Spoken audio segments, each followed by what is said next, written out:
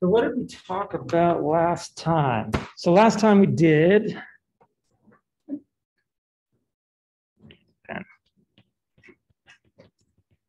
last time we talked about quaternions a whole bunch more and kind of talked about the kinematics and how to get omegas into Qs, how to compose them, multiply, all that good stuff. And I more or less just regurgitated that stuff with minimal derivation. I think you guys have probably seen that stuff somewhere else a little bit, most of you, but otherwise, yeah. If you have any question about that stuff, come talk to me, but everything was kind of in those notes. And we did kinetic energy of a rigid body. Yeah. Oh, yeah. Cool. There we go. Thank you. Are we good now? All right. Thanks. Cool. All right. So kinetic energy, and then we did inertia. And the version I wrote down is maybe a little different than the one you've seen before. It's a little different than the standard one, but they're equivalent. Bonus points if you can show the relationship between that and a covariance matrix. That's kind of fun. And let's see. And then we did Euler's equation as kind of a straightforward sort of artifact of the fact that we're writing this down in the body frame instead of the inertial frame, right? So in the inertial frame, it's just like derivative of angular momentum equals torque, just like F equals ma, right? But in the body frame, you pick up this extra cross term, and it's more convenient to write it in the body frame, it turns out. So that's kind of what we do. Okay, so today we're going to kind of continue that discussion on Euler's equation that we were finishing up with last time. It kind of got cut off. Basically there, I wanted to get you this kind of fun little result on stability of spin axes for rotating rigid bodies, which is kind of classic result. So stability of spinning bodies, which shows up in a lot of fun little applications. And then we're going to talk a little bit about numerical simulation of 3D rotations, with particularly the couple hints for the homework question 2.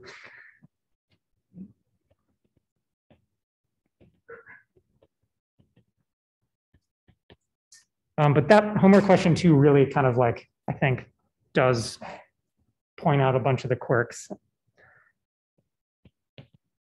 So I'm going to give you a few hints for that and then kind of follow up there. Then we'll see how much time we have, but then we're going to kind of talk about Newton-Euler dynamics and kind of the relationship there to SE3, this other kind of group theory thing that we mentioned last time. Okay, so let's get into it. And then hopefully, yeah, we'll see how this goes today, and then kind of probably do one more lecture on this stuff and talk about some more applications. We'll do like quadrotors and airplanes and kind of talk about flying things, underwater things, where this is a good, basic dynamics model. Okay, cool. So first up, it's stability. And this is where we were just finishing up last time. And so the first thing we did this last time, I'll just kind of restate it really quickly. So these bodies, if we assume that the angular momentum is constant, which is equivalent to saying that there's no torque on the body, right? So unforced. So this guy, constant. We learned that this thing has 6 equilibria along the eigenvectors of the inertia matrix, right? Plus or minus the eigenaxes.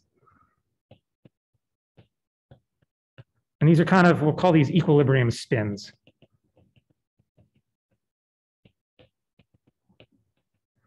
And the idea here is, so equilibrium spin. So this isn't the same thing as the equilibria that we talked about last time, or the full dynamics, derivative equals zero. This, we're talking about equilibrium spin. What we mean by this is this guy, L dot or omega dot equals 0. So these guys. So we're talking about a constant spin. right? So the angular momentum vector or the angular velocity vector is staying fixed. Does that make sense? Okay, so this means Euler's equation equals 0. We could write this a couple ways. We can do j omega dot in the body frame, which equals minus omega cross j omega. This thing has to equal 0, right? And then we did this last time. This implies then that omega cross j omega equals 0. And if we look at that, kind of cross producty thing, it means the cross product has to equal 0. If these guys are non-zero, it means that this guy has to be parallel to this guy, right? Yep. Small so LB dot consists of multiple things, right? It has one j omega b dot term and the other. No, this is just this.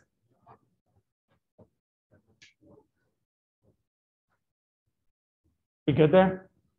So this, right, L in the body frame is just j omega in the body frame, right? And the derivative in the body frame j is constant, right? So it's just this guy. Is that clear to everybody? So I'll make a note. So this guy is L dot B. Right, in the inertial frame, you pick up that extra term with the j dot, right? And that was kind of how we got Euler's equation to begin with. But in the body frame, it's just this. Okay, so from last time, right?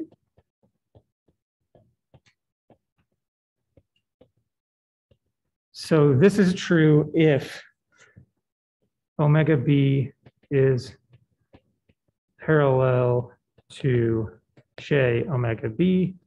If I write this in a sort of suggestive way, it's j omega b equals lambda omega b, where this is a constant scalar, aka eigenvalue, right? That's sort of this is the eigenvalue equation. So this just says that the equilibria are plus or minus eigenvectors of j. So cool, clear, right? Okay, so now what we're going to do, so turns out we can always diagonalize j. In other words, j always has nice, well-defined eigenvalues and an orthogonal eigenvector basis. So we're going to talk about something called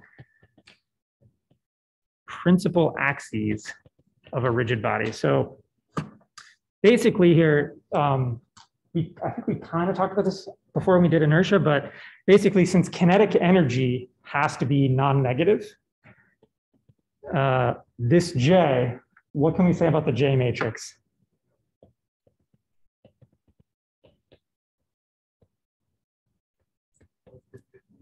Yeah, symmetric, positive, definite.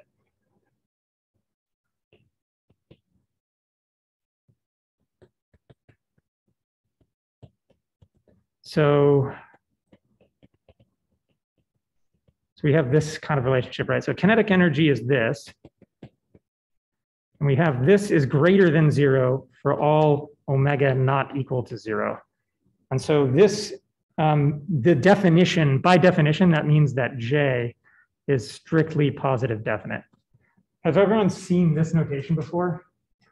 It's weird, sort of scripty greater than. In LaTeX, this is SUCC. This is like, so what this just means J is symmetric positive definite. That means, in other words, that J has all strictly positive real eigenvalues. Has everyone seen this? Has anyone not heard of this before? Cool. Okay, good. So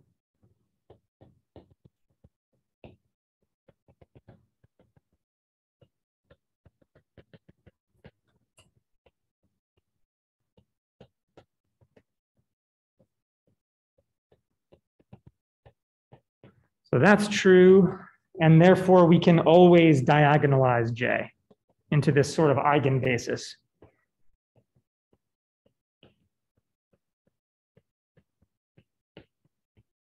And that's particularly nice.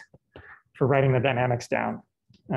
So this sort of eigenbasis for J, where we've transformed it to be diagonal, it's called the principal axes of a rigid body, or sometimes principal axes of inertia.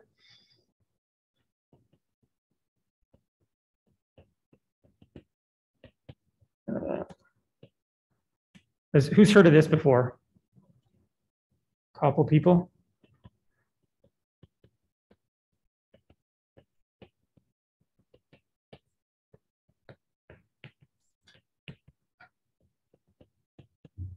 So this is sort of intuitively, typically these correspond to sort of the symmetry axes of the body, right?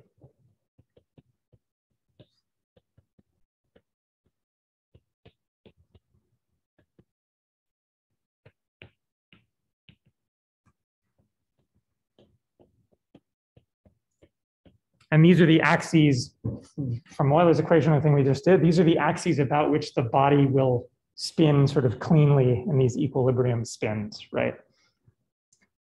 Okay, so if we transform ourselves into this eigenbasis, aka principal axes, Euler's equation gets a lot simpler, and we can actually write it down in components as just 3 equations.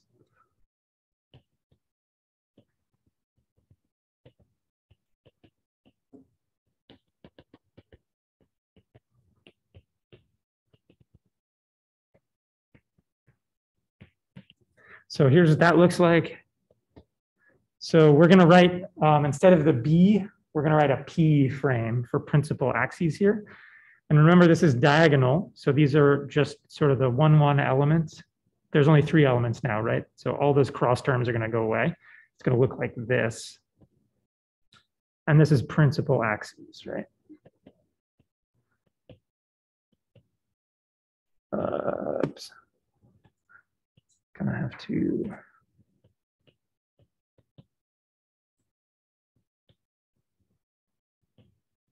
do this once and then you get the idea.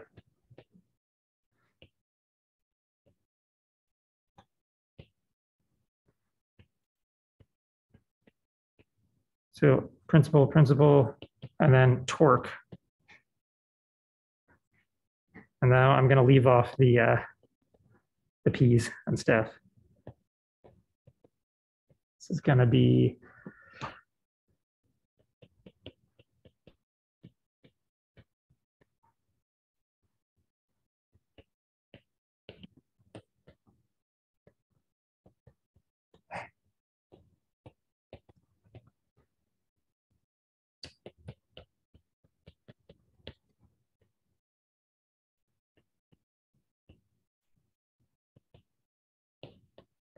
okay. So now, right, to be super explicit about it, now the equilibria lie along these sort of basis vectors, right? And you can see that super clearly here because if everything's along omega 3, say, these guys are all 0, this all drops out, the rest of these are all 0, right? And et cetera for each one of these, right?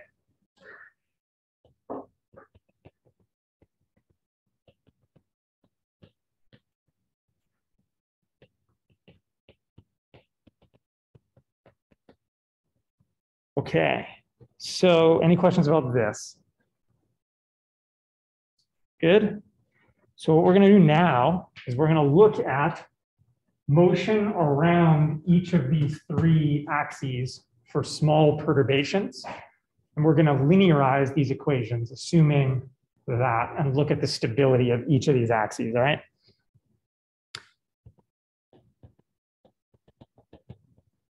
So in particular, we're going to look at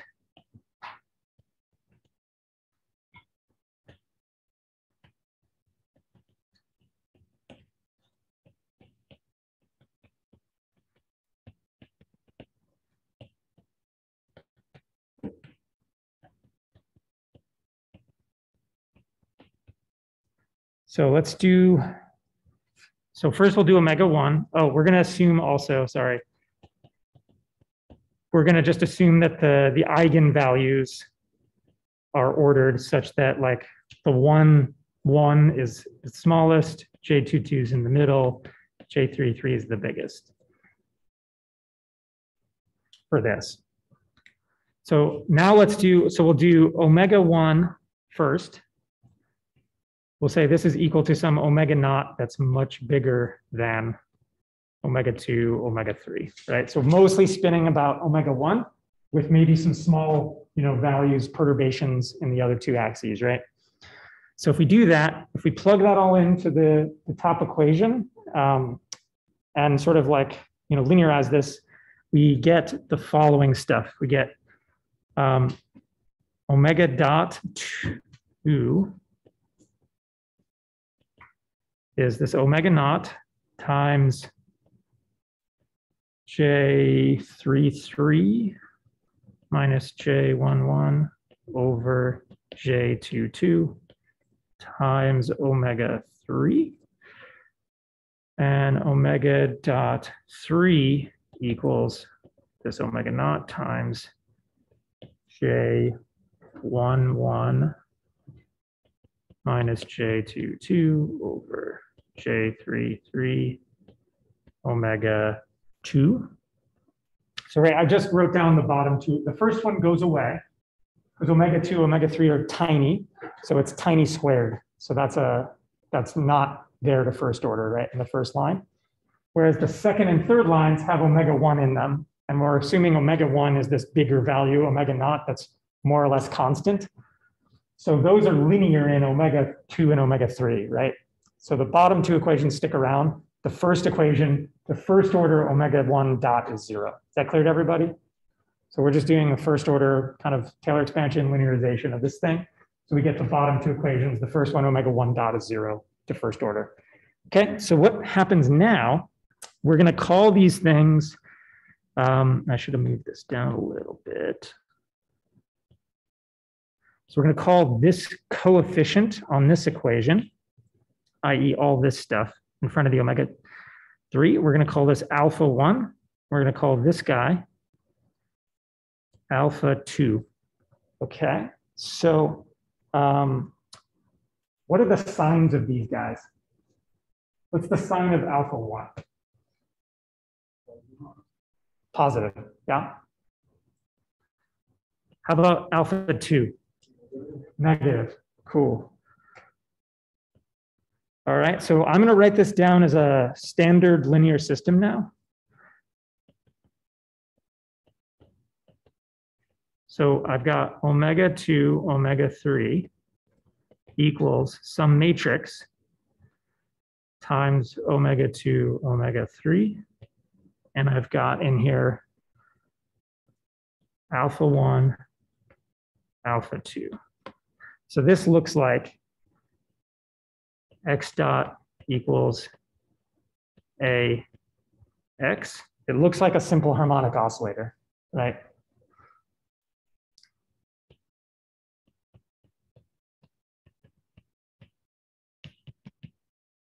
Looks like a standard simple harmonic oscillator, and we know our stability stuff, right?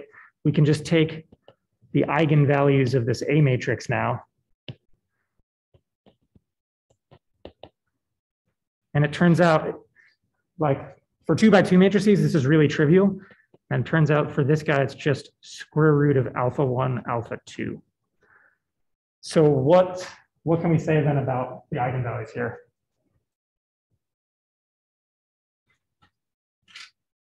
So one of them is positive, one of them is negative. What's the product? Negative. So this thing's pure imaginary, right? Okay.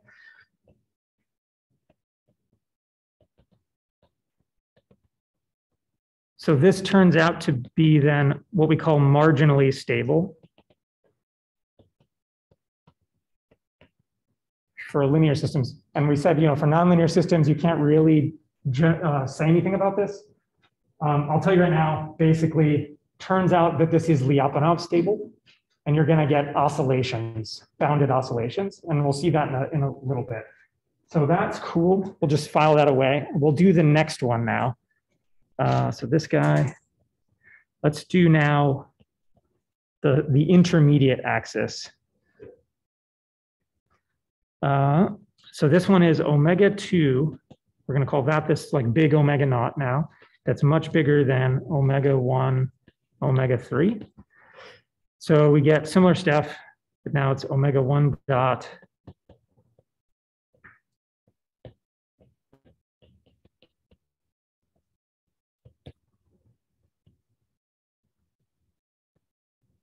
and this guy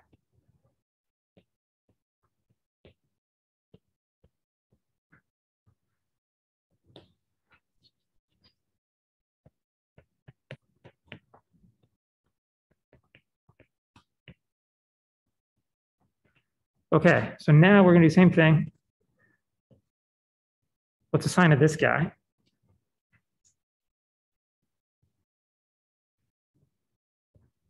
Negative, right? Because this guy's bigger than this guy. Oh, the other one. Also negative. So now if we plug those into our eigenvalue equation, what do we get?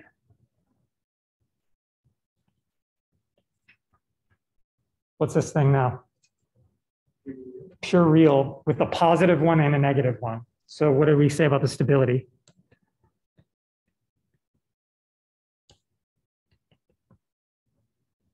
It's got to be unstable. We got a positive real eigenvalue, right? So we found that, and we'll do the last one super quick. Similar deal. So this is now the big axis. Much with spinning about the big axis, where omega 1, omega 2 are tiny, and we're mostly spinning about omega 3. So here we get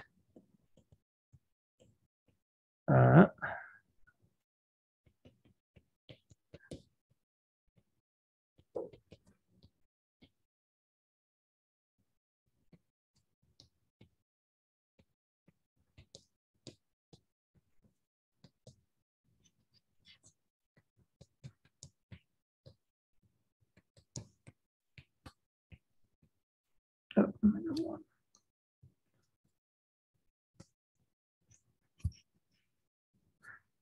Okay, so similar deal. What do we got? Negative, right? How about this one? Did I do this right? Oh, I screwed this up. 2, 2. Yeah, this should be the other way around.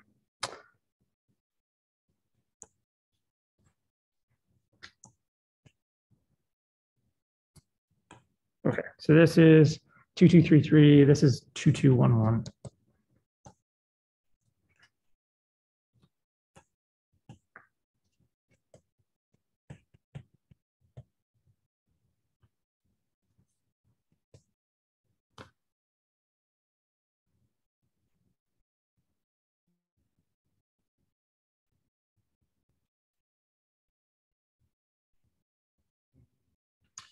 What did I do? 1, 1, 2, 2. This is the last one.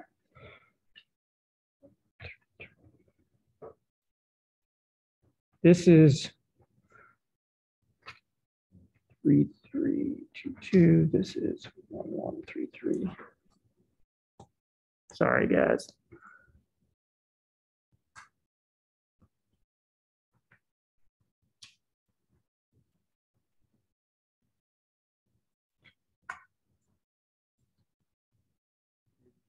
Yeah.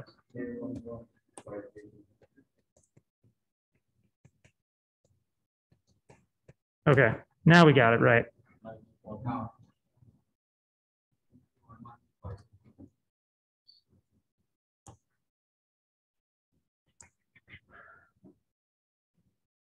This one's positive. And then we plug this back into our eigenvalue stuff.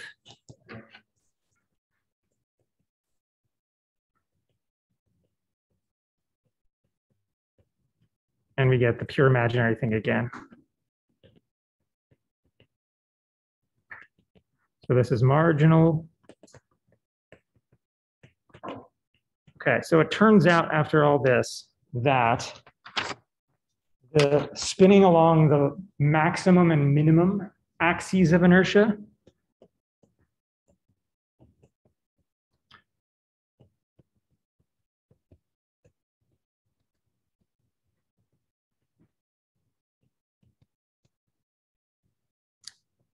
These are also known as major and minor axes.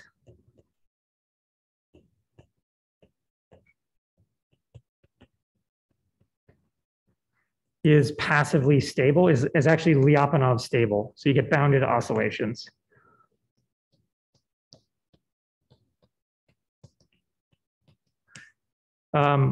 Spin about the intermediate axis is always unstable.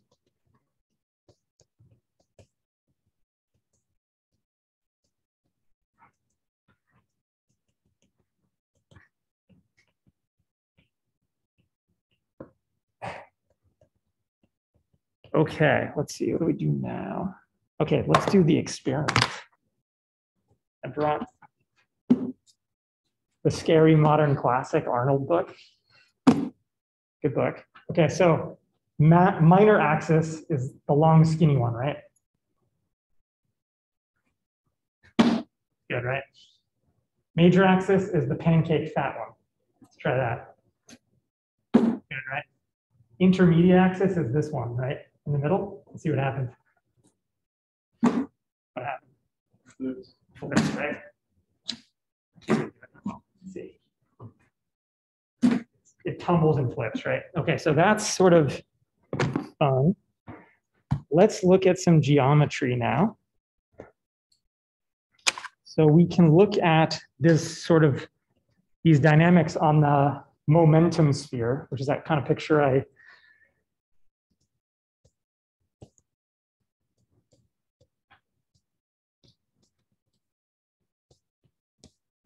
So remember the dynamics on in terms of angular momentum are without torque, right? Are just this cross J inverse this. Right? We did this last time.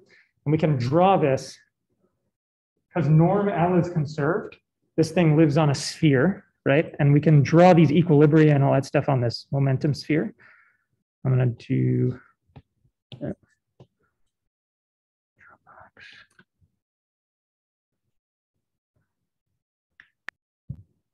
I'll throw this in here.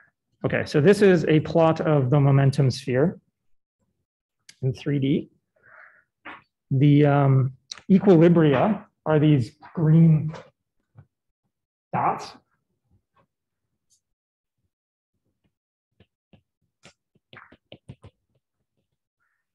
Okay, these trajectories here, these closed periodic orbits, those are stable bounded oscillations about the minor and major axes, right?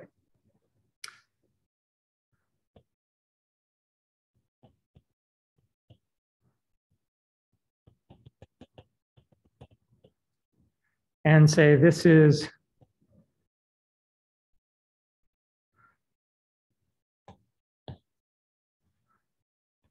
let's say this is the minor axis, major axis. Then this one over here is the intermediate axis.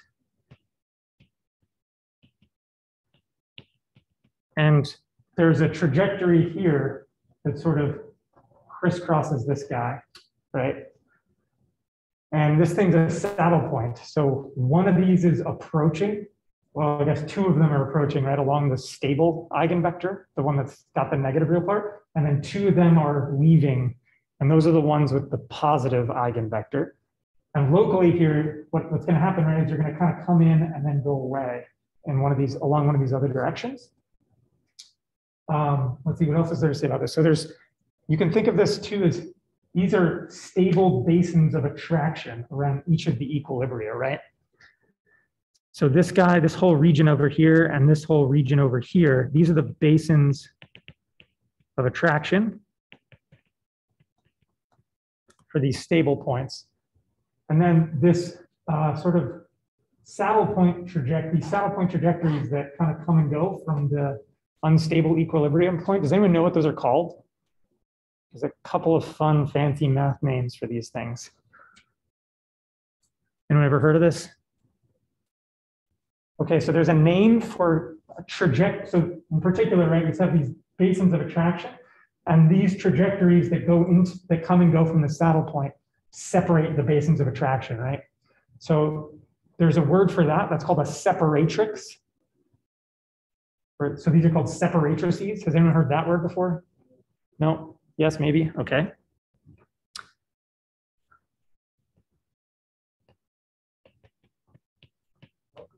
Sometimes in the context of conic sections, is that related? I don't know. It's possible. I don't think so, though, here. I mean, probably there are examples of separatrices in conic sections that are somehow related to this, but the idea here in dynamical systems, it's a trajectory that sort of rides the boundary between two basins of attraction and separates two different basins of attraction. So you can think about it in like a 1D case. If you had like two potential wells, the separatrix would be the sort of point at the peak between the two wells, right? There it sort of collapses. Here is the momentum sphere. Right? Yep. So in a sense, you're saying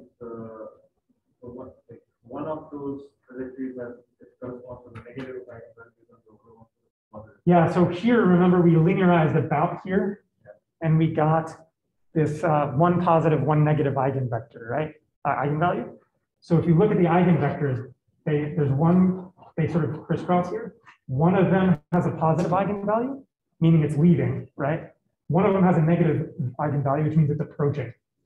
So there's sort of what that's telling you is one of these trajectories approaches and another one leaves, right? And so similarly, so let's say this is the one corresponding to the negative eigenvector, means you're approaching, right, in these directions. And then this one's the positive eigenvalue, you're leaving, right? Yeah, it seems to be this non-differentiable about that point in the momentum. What's non-differentiable? So differentiable with respect to what? So what we're talking about here, right, L dot, we're differentiating with respect to time, and there it is well defined. And the derivative with respect to the state here is also well defined. Like I wrote it down before, and I wrote down the A matrix. So it's, you have some sort of like, so I guess maybe here's a way to describe it. You can think about this also as the limiting case of like two stable periodic orbits coming from like these two directions. This trajectory actually goes like this, right? And then there's a trajectory here that's going like this, right? So they're not actually crisscrossing ever. They sort of hit the same point here, but they're not crisscrossing. So there's no actual like non-differentiability. You have two trajectories that are sort of going like this and going like this. And in the limit, they sort of kiss each other. They just touch. So it turns out they're not really, there's no differentiability issues there, maybe in the sense that you're talking about. There's another word for these. So this is the separatrix thing, is this idea that they separate the state space into different regions that have qualitatively different behavior. There's another word for this, which is heteroclinic connection. Has anyone heard that word before? Yeah, so what does that mean? Oh, no one's heard of this? Okay, so what this means is heteroclinic. Hetero means different, right? Connection, obvious. So what's going on here? Remember, there's another one of these on the other side, right? So these are called heteroclinic connections because they connect the two unstable equilibria. So these trajectories, these red trajectories, if you're on one of them, you're going to go back and forth between the two unstable points kind of forever. That's what that trajectory does. It rides from this one to this one and just keeps alternating. That make sense? Stable. Because for epsilon perturbations, you won't do that, right? So if I'm exactly on it, that's what happens. If I have any epsilon perturbation, I'm in one of these basins of attraction, right? So it's this like super fragile thing that you can't actually do ever in practice, more or less. Does that make sense?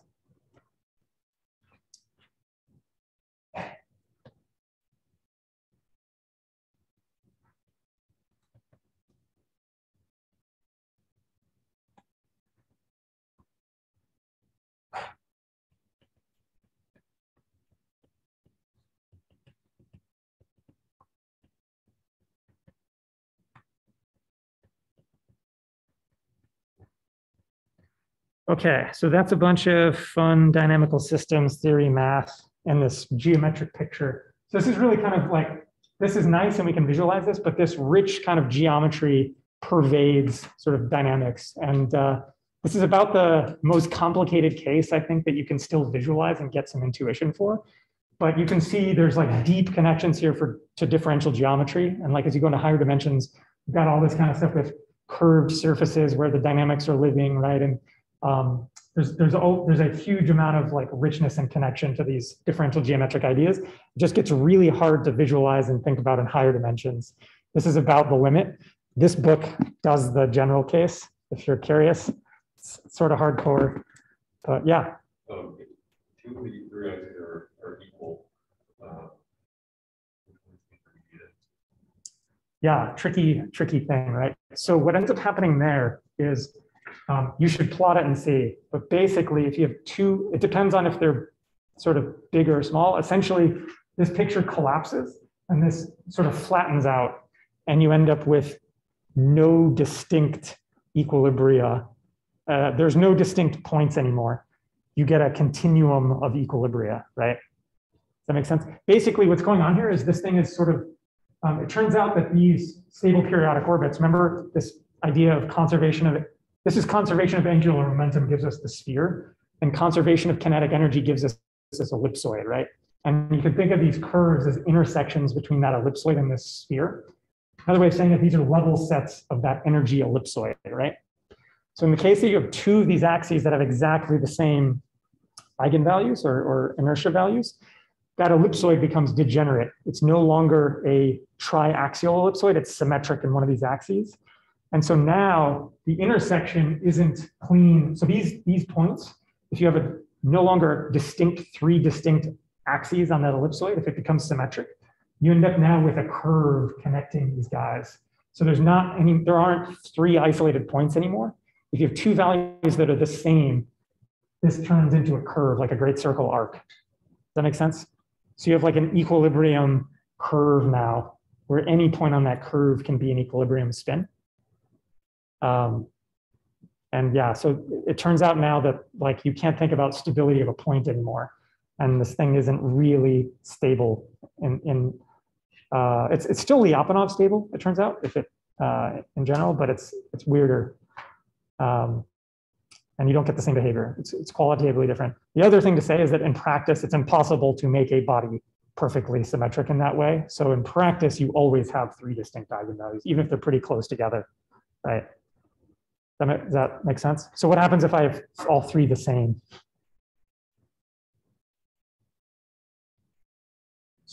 Sphere, sphere. So everything's an equilibrium point or not, right?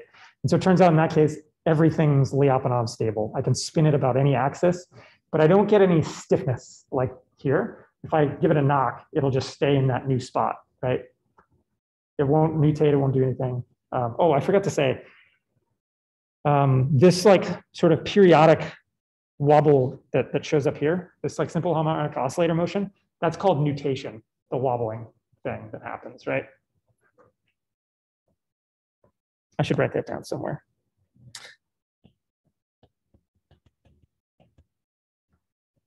Who's heard of nutation?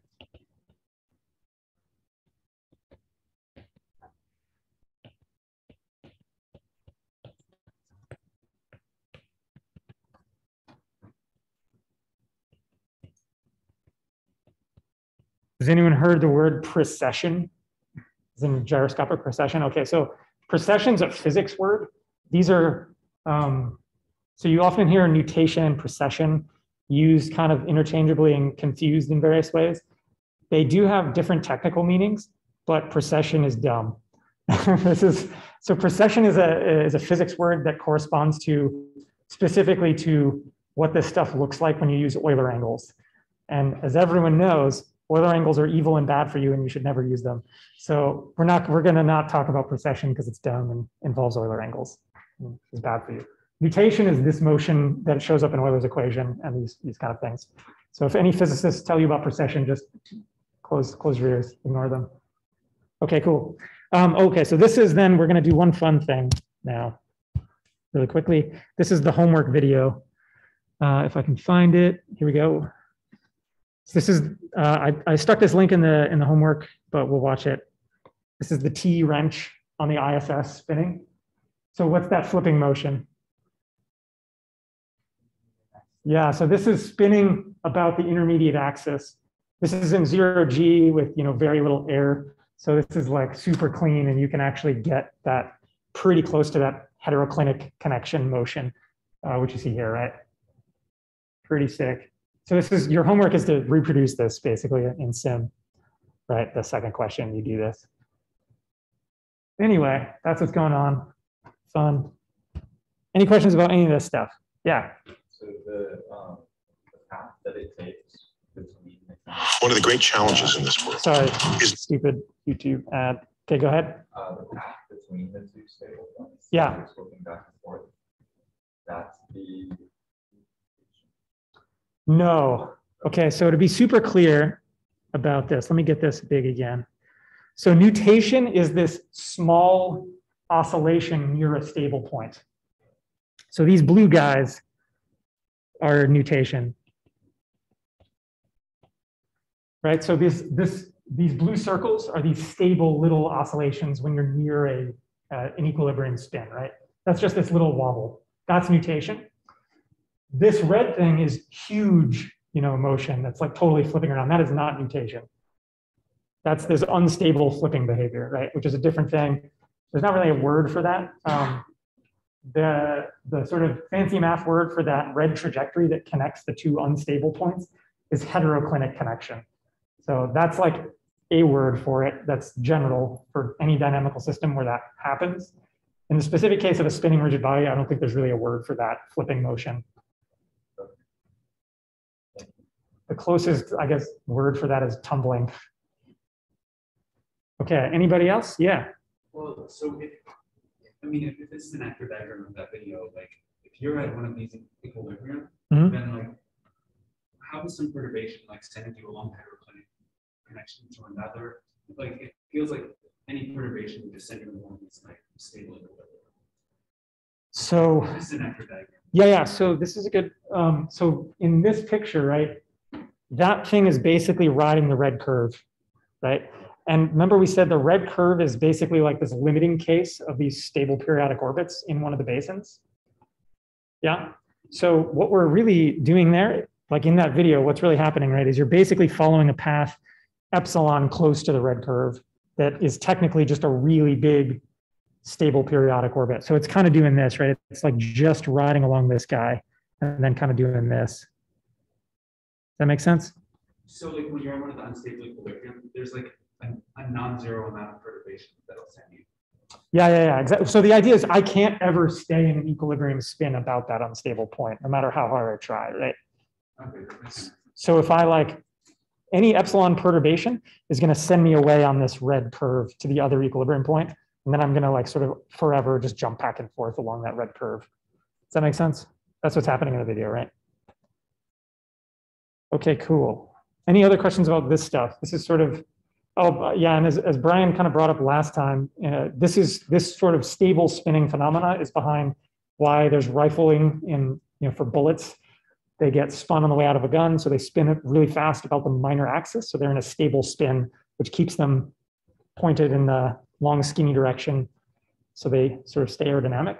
Other versions of this that are less, evil are spin stabilized satellites. So early satellites would be spun up like this. So they would stay pointed in the same direction inertially under passive physics and not tumble. There's probably other good examples of this. Anyone else have any good ones? Football, yeah, it's throwing a spiral with a football, minor axis spin, exactly. Yeah, there's a lot of good examples of this in like engineered systems and nature and stuff like that. Okay, cool. So this is the end of passive rigid body dynamics. Any other? Cool. All right, so we'll next up give you some homework hints. So numerical simulation.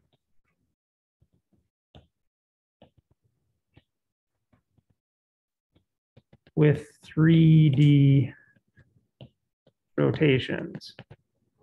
So the big idea here is if we just naively use a Runge-Kutta method, either with a rotation matrix or with a quaternion. So who's attempted question 2 on the homework at this point? Most of you. Okay, so you will see this. I'll just kind of state this without, you'll get into this on the homework. So if I like naively just use a Runge-Kutta method,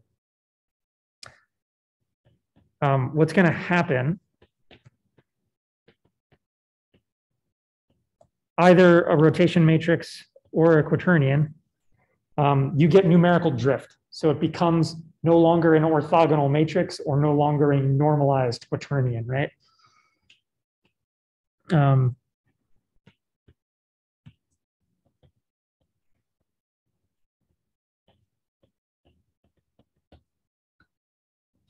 we'll say numerical drift off of SO3 manifold, say. So that means Q no longer orthogonal, or quaternion no longer unit norm. So you should have seen this in the homework, right? So there's a few standard hacks that people do to fix this. The simplest, dumbest one is if you're using a quaternion, it's pretty easy. You just renormalize the quaternion after every Runge-Kutta step, say, right?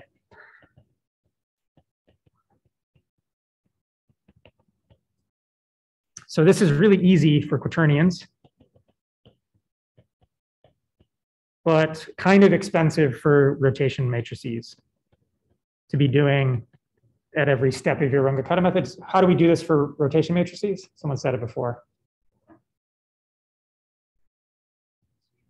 You do an SVD, yeah. So you do an SVD, which gives you an orthogonal matrix times a diagonal matrix times an orthogonal matrix, right?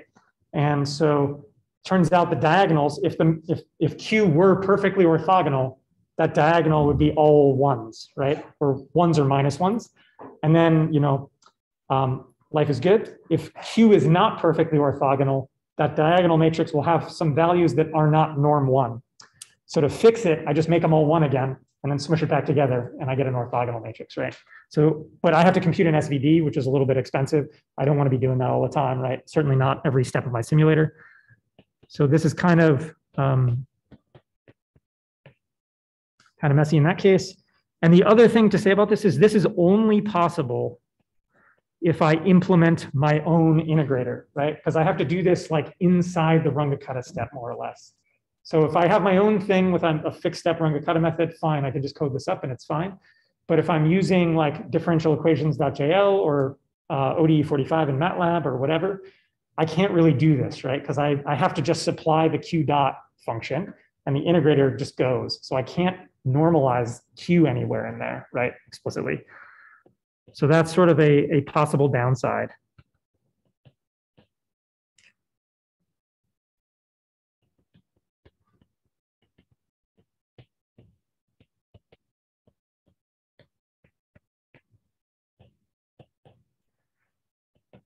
Okay, so that's easy enough if you're using quaternions. The other one is one that's in the homework, which is called Baumgart stabilization. Who's heard of this before? Not in the homework. Nobody. Okay, interesting. So this shows up actually quite often in robotics stuff. We'll do more of it.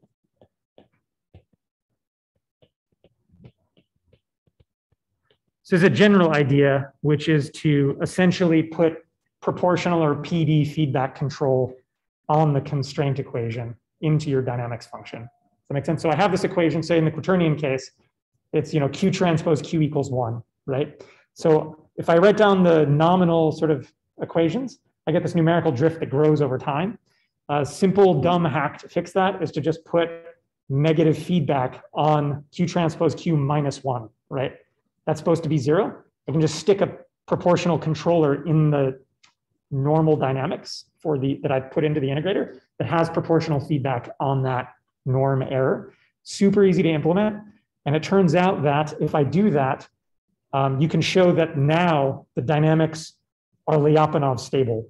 So what will happen with that proportional feedback, unsurprisingly, is instead of the norm just growing unbounded over time, it'll just wiggle around unit norm stays bounded. So that's pretty good. It gives you decent long-term behavior. And the plus is you can use standard ODE toolboxes now. So you can just modify the dynamics function and still pass it to ODE 45 or whatever, as usual. Simple idea. You can do this for any constraint or any conserved quantity, actually. So if you know your system conserves energy, for example, you can do the same thing. Conserves momentum and you want it to have good long-term behavior. You just throw a proportional or PD controller on that conserved quantity into the dynamics.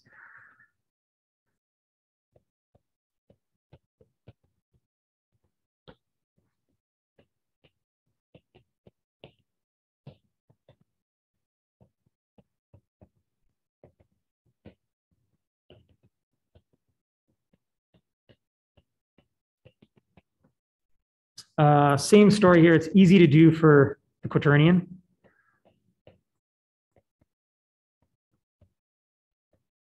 It's possible to do it for the rotation matrix, but it's messier and more annoying. Makes this makes the norm Lyapunov stable now.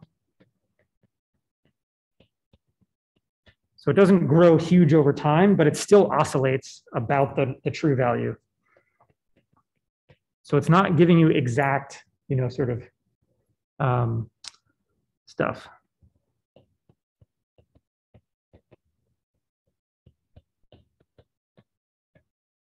So again, this is on the homework, so you should see all this stuff yourselves. So then the kind of trade-off here is I can jack the gains up on my proportional or PD controller, and that'll make those oscillations smaller, right? So in theory, I just jack that feedback in, but why don't I want to do that?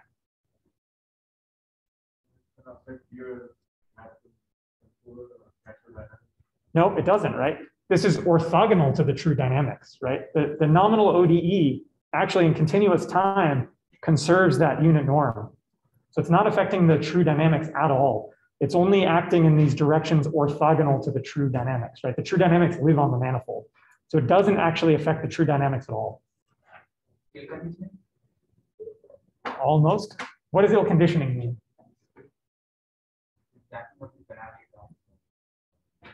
Yeah, so ill conditioning kind of sort of, yeah, you could say like the Jacobian might become somewhat ill conditioning in some sense. But the sort of classic story that we were talking about before when we talked about stiff ODEs and stability, jacking up these PD gains makes the ODE stiff. And it means that your Runge-Kutta method is going to have to take tiny, tiny time steps to not blow up again, right? Like we talked about with stiff systems. So this is what limits the efficacy of these methods. You can jack that gain up and make it sort of closer and closer to true conservation. Makes the ODE stiff, makes your Runge-Kutta solver have to crank down the step size and take longer to integrate. So, trade-off.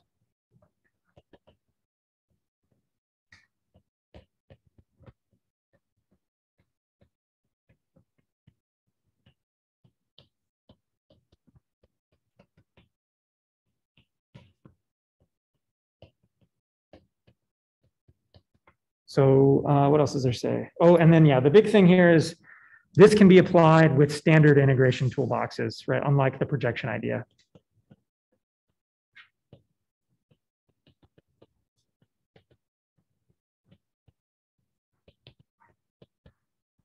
Because I'm just modifying f of x, right? So I can, f of x is still fine.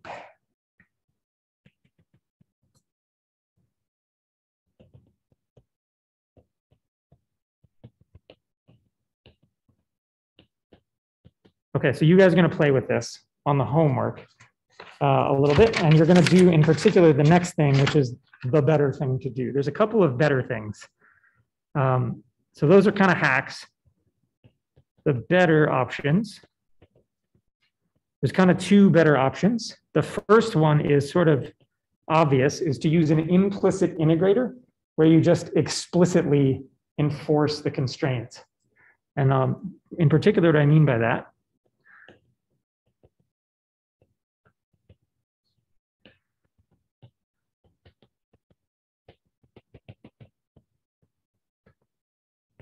okay, so remember in the implicit method, we sort of ended up with a root finding problem for the next state that I had to use Newton's method on. So if I'm already using Newton's method to solve a root finding problem, I can just stack the implicit equation for the update with the constraint equation and apply Newton's method simultaneously to both sets of equations, right? So I can set this up to explicitly enforce the constraint at the next time step. So that's sort of an obvious thing. It works.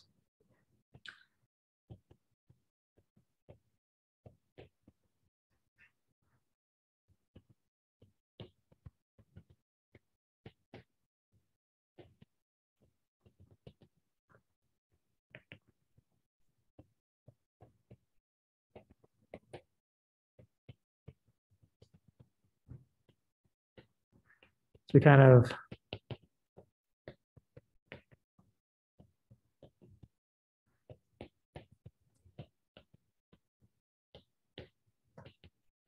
so you can just apply Newton's method to the constraint equation at time k+1 along with the Runge-Kutta stuff. If you're already doing implicit integration, this might not be so bad, but in general, this is expensive, right? I'm solving a bigger sort of KKT system with Newton's method. That's sort of expensive. And if I wasn't already doing implicit integration, this makes things a lot more expensive, right? Because I've got to use a Newton solve and stuff. So that's sort of the downside. But if you're already doing implicit integrations, might not be, if you're already doing implicit stuff and you already have other constraints you're dealing with or something, maybe that's not a terrible option. But yeah, sort of downside. Okay, so then the last thing, which is maybe the most, sort of natural thing to do in some sense. These are called, and this is on the homework, right? Which is why we're talking about it. So Runge-Kutta, and I don't really know how to say this, but we'll go with Munthe-Kaas. I think that's roughly how, if anyone's actually knows how to pronounce these words, let me know. Has anyone heard of these before? Yeah? Where'd you hear about them? I was using the rigid body dynamics that data, and they used to take this here. Yep. And how we show this. Yep. So we'll talk about what it does. So yeah, it's in the Julia rigid body dynamics toolbox. They use these. Okay. So big idea is if I, let's see, how should I do this? Let's look at, so the idea is basically I implement the Runge-Kutta step on the Lie algebra, i.e. the axis angles, and then I exponentiate it and multiply on to get the next state.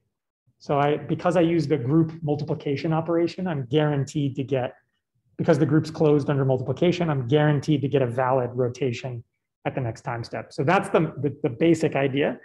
Let's kind of motivate this like the following way. So I'll write down a standard, let's see.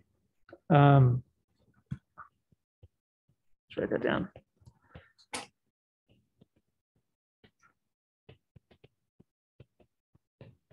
So this would be axis angle.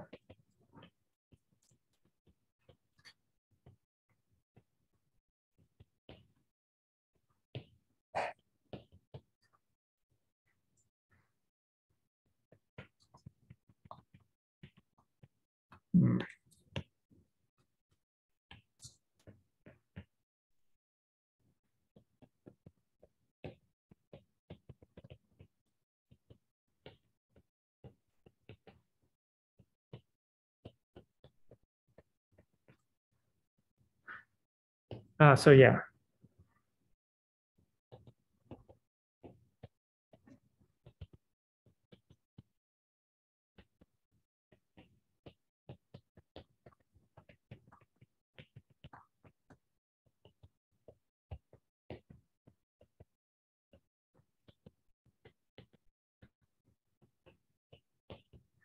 That's the basic idea. Things to say about this. So this, you can basically, in a straightforward way, you can do this with any Runge-Kutta method. So RK4, explicit, implicit, whatever you want. Basically, you just transform the ODE to be on this Lie algebra, AKA you plug in the kinematics of the axis angle and sort of take one step using the axis angle, and then take that exponentiate, multiply, So you can use the same butcher tableaus and all that good stuff as standard rugged kata methods, and you can make these guys out of any standard one.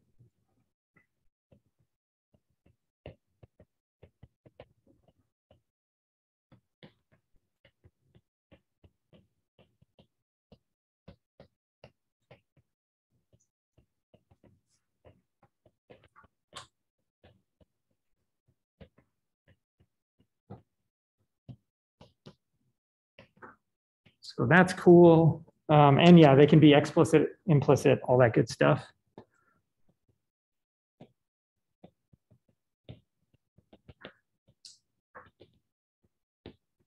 So these are sort of the natural generalization of standard Runge-Kutta methods to Lie groups, right? Like rotations and SE3 and stuff like that. So we'll do the dumbest one kind of here, which would be an explicit Lie-Euler method. So here's kind of how this looks. If I take the standard Euler method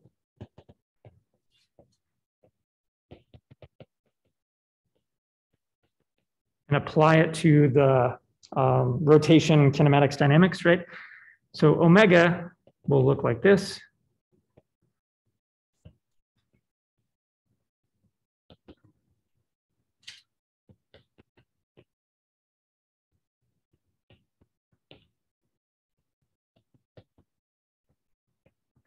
And then the rotation stuff, let's say we'll do rotation matrix, but it looks the same both ways. This would be, qk plus h times q dot k, which is equal to qk plus h times, so remember q dot is q omega hat, right? And then this thing, I can pull the qk out front and get qk times I plus h omega hat k, right? Okay, so if I so this is strict equality, like this is exactly the standard Euler step. And this thing in general is not going to stay orthogonal, right? That's the problem. What is this guy? Think back to our discussion about the exponential. Does anyone recognize this? The first, like up to the first. Yeah, it's a first order Taylor expansion for the exponential, right? And that makes total sense because that's what Euler integration does, right? According to the Runge-Kutta step, it's going to be first order accurate. It's going to give me the first order Taylor expansion of the answer. That's exactly what that is. So let's kind of, if we recognize that,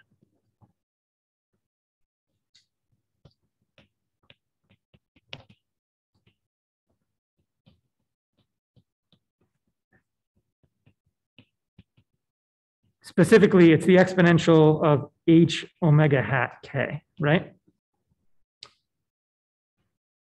Okay, so that seems straightforward. So then the obvious move here is, if I want this to be exactly on SO3, all I've got to do is replace that first order Taylor expansion with the real exponential applied to the same thing. Then I'm guaranteed to have a real orthogonal rotation matrix. I'm multiplying it on qk, so everything stays orthogonal. I stay on the group, all the good stuff, right? So that's easy enough.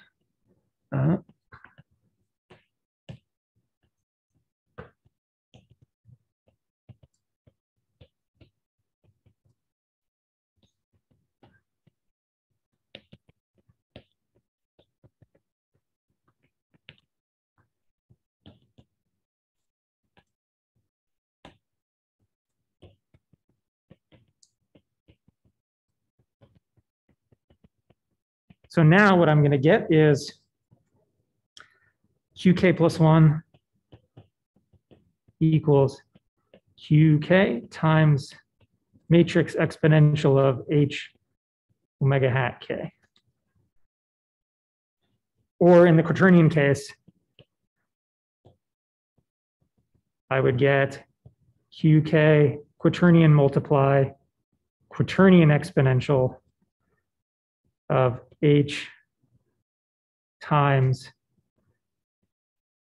1/2 omega k. right? Because I got the 1/2 and all the quaternion kinematics stuff. Okay, cool. So that's it.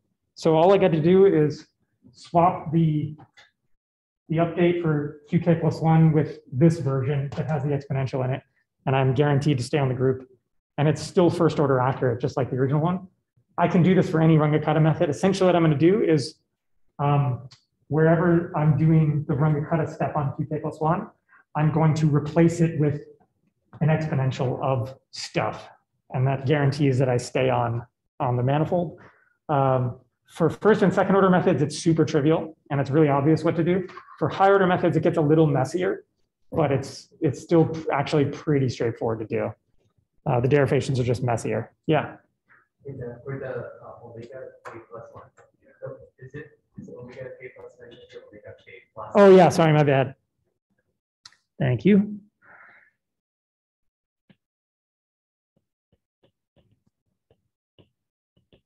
Yes. Okay, cool. Any questions about this? Okay, awesome.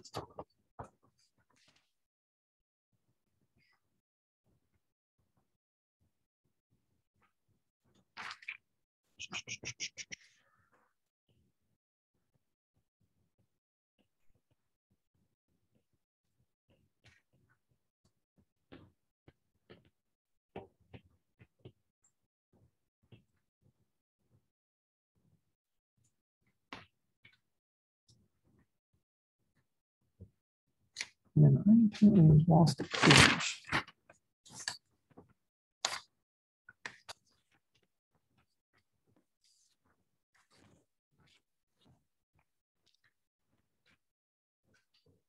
Okay, well, guaranteed to stay on the group. So let's see, the derivation gets messier for orders higher than 2.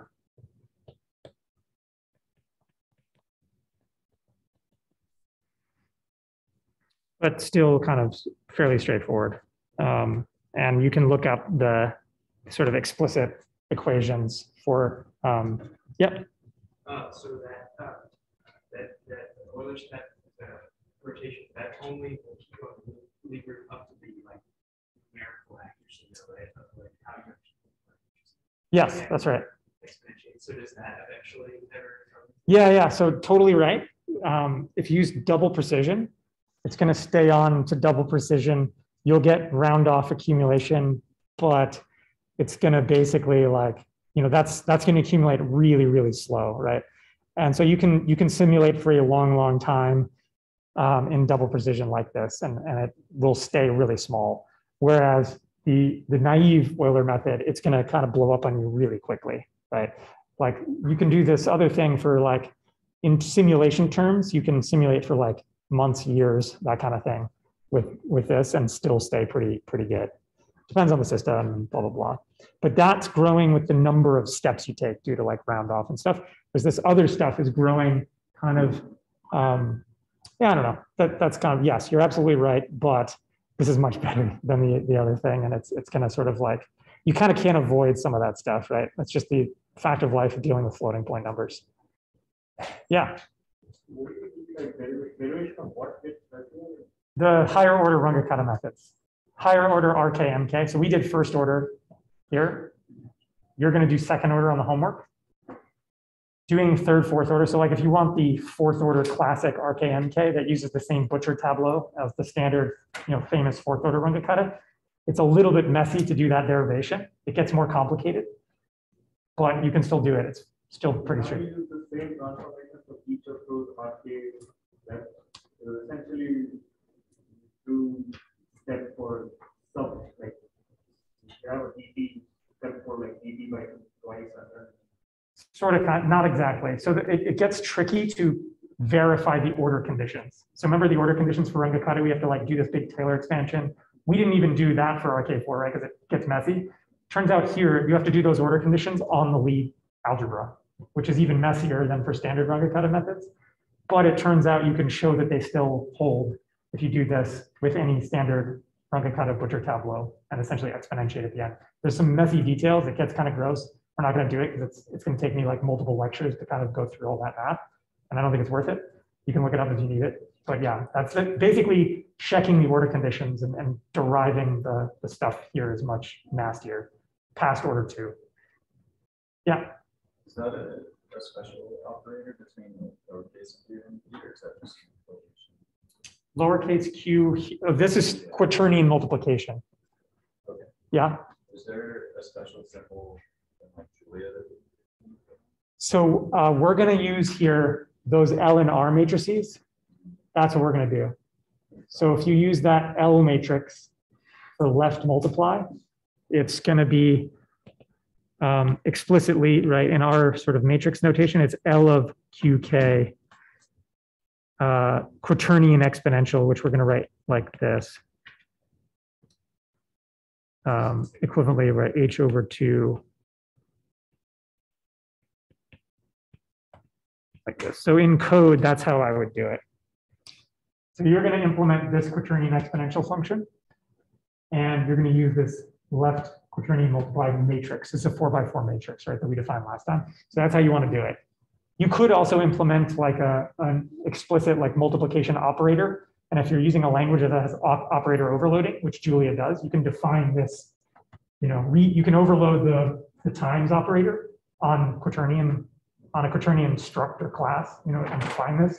And some languages you can do that. And in Julia, you can actually do this, and there's a rotations.jl package that does it. But I want you guys to kind of do it because a lot of languages don't have that. And it's kind of better to be a little more explicit about it. And also, this makes it easier to like take derivatives and stuff. Yeah. Oh yeah, sorry, my bad.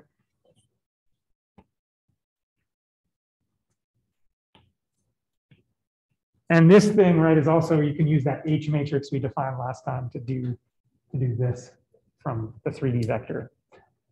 Okay, thanks. Anybody else? Okay, cool. So how are we doing on time? So we have like 3 minutes. The next topic is like a distinct kind of break from this. So I think maybe we'll just save that for next time. I got the time right? 7:30. So yeah, so next time we'll talk about Newton-Euler stuff and SE3 stuff. And then we'll do quad rotors and flying things and some more examples. And you should be all good for this homework. If anyone has any questions, I'll hang out for a bit.